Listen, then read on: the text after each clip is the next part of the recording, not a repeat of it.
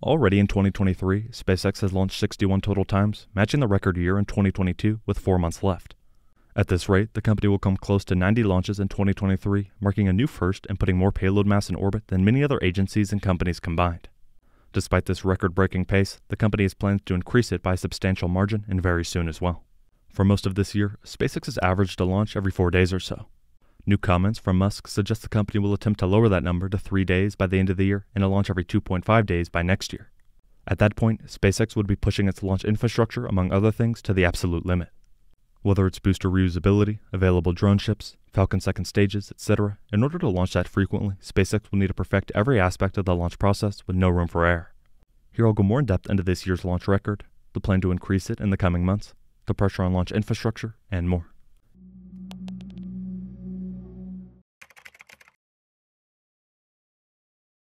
Yesterday, SpaceX launched the Space Development Agency's second Tranche 0 mission, marking the 61st launch this year. That also marks the number of launches SpaceX completed in the entirety of 2022, which was a record in itself. Another mission is scheduled to happen tonight, meaning the record could be broken if successful. Yesterday, Elon Musk tweeted saying, "Great work by the SpaceX team successfully launching 61 Falcon rocket missions this year.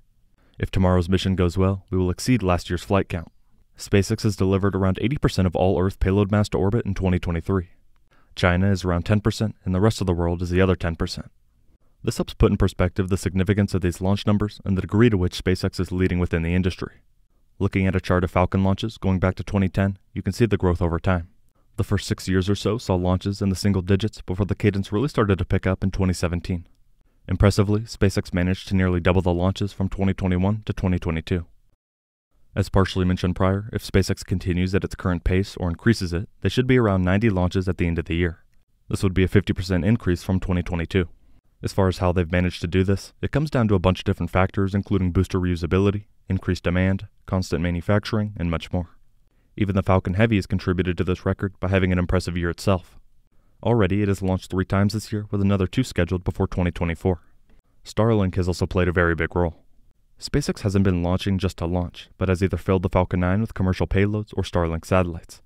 Starlink provided the extra demand necessary to literally always have a payload available so long as a rocket is ready. By now, around 4,600 Starlink satellites are in orbit, with another 37,000 or so waiting to be launched. While Starship is expected to help that process in the future, there still is plenty of time for the Falcon 9 to help out. The other obvious contributor is booster reusability. While saving money by not destroying the boosters is a great benefit, arguably the more important is the impact on launch cadence. Refurbishing a booster is a much quicker process than making a new one.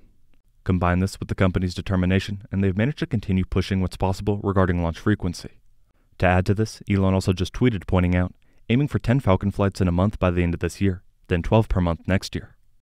This tweet is actually a very big deal. So far this year, SpaceX has averaged around 7.6 launches a month, or 1 every 4 days.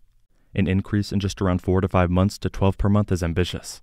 At that rate, SpaceX would be launching around 144 times a year. This is technically possible, but it comes with its own challenges. Launching missions involves much more than just the rocket itself. Specifically for SpaceX, they need to keep up on upper stage manufacturing, drone ship placement, range bandwidth, and much more. Focusing on just one of these important pieces reveals the difficulty the company will face. Currently, and for a long time, SpaceX has had 3 operational drone ships. Of Course I Still Love You is based at the port of Long Beach to support West Coast launches from Vandenberg. Just Read the Instructions is based at Port Canaveral and began operations in the Atlantic in June 2020. Finally, A Shortfall of Gravitas is based at Port Canaveral to support East Coast recovery operations. In relation to this, SpaceX launches from 3 different sites, 2 on the East Coast and 1 on the West Coast. On average, it takes about a week for the drone ships to land a booster at sea, return to land, drop off the booster, and return to position for another launch. With only 3 drone ships, this conflicts a bit with the launch frequency that SpaceX will attempt to meet. This being said, SpaceX doesn't need to land boosters on drone ships. In order to meet this frequency goal, we will likely see more Falcon boosters return to launch site for landing on the ground. A mix of these landing profiles with the drone ships could support a launch every 2.5 days. Landing Zone 1 and Landing Zone 2, also known as LZ1 and LZ2 respectively, are landing facilities on Cape Canaveral Space Force Station for recovering components of SpaceX's reusable launch vehicles. Landing Zone 1 is the most commonly used out of the 2 for occasional Falcon 9 launches. LZ2 is usually only used when LZ1 is occupied or during a Falcon Heavy launch when 2 boosters land at the same time. Since 2015, the two landing pads combined have facilitated over 30 different boosters' landings across a host of different missions. Around 2 months ago, SLD-45 clarified that as part of the SLD-45 allocation strategy, Phantom and Viaspace will be the only users of SLC-13 once the real property agreement is executed. In other words, SpaceX appears to be ending their use of landing zones 1 and 2 in the not-too-distant future. In an official document, it's quoted saying, "Through the LPAS, the U.S. Space Force and SLD-45 have selected 4 companies for allocation of launch property at Space Launch Complex 15 to ABL Space, SLC-14 to Stoke Space, and SLC-13 to Phantom Space and Viaspace." This document and statement were released on March 7, 2023. Originally, LZ-1 and LZ-2 were built on land leased in February 2015 on the site of former Cape Canaveral Launch Complex 13. SpaceX built Landing Zone 2 at the facility to have a second landing pad, allowing 2 Falcon Heavy boosters to land simultaneously.